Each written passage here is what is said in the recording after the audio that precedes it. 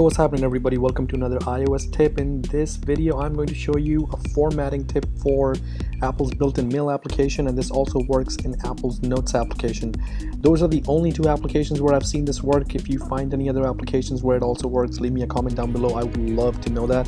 So let's get started. I'm only going to demo this in the Mail application, but like I said, it also works in the Notes application. So I'm going to launch Mail. Here's a new message right here. So the tip has to do with basically doing bold, italics, underline, and indent in your messages. So I can say this is a test, and then whenever you type something, if there's a word or something that you want to basically change the formatting of, go ahead and tap and hold, tap select, and then on the right corner there you see in the menu you'll see bold, italic, and underline. Go ahead and tap on that, and then there you are. You can go bold and it will bold it for you. You can do italics, and I'm just tapping them and it's doing it for me, and there you have it. And if you want to take it away, same thing, just tap it again and it will remove it. Now the other thing I want to show you is indent, and I can say this is a second test, and then what you can do is if you want to go ahead, you type something, tap, hold, and then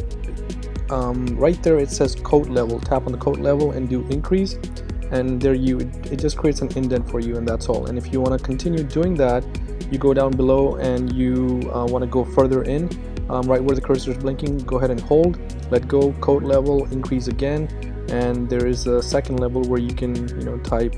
I actually did not do that right, so tap, hold, let go, quote level, increase, and increase again, and there you go. It's a different color. There's another indent level, and you can just keep saying this is the third test or something. I'm just typing, and then you can continue doing that. Now I'm not sure if you have a use case for it, but in case you do, there you have it.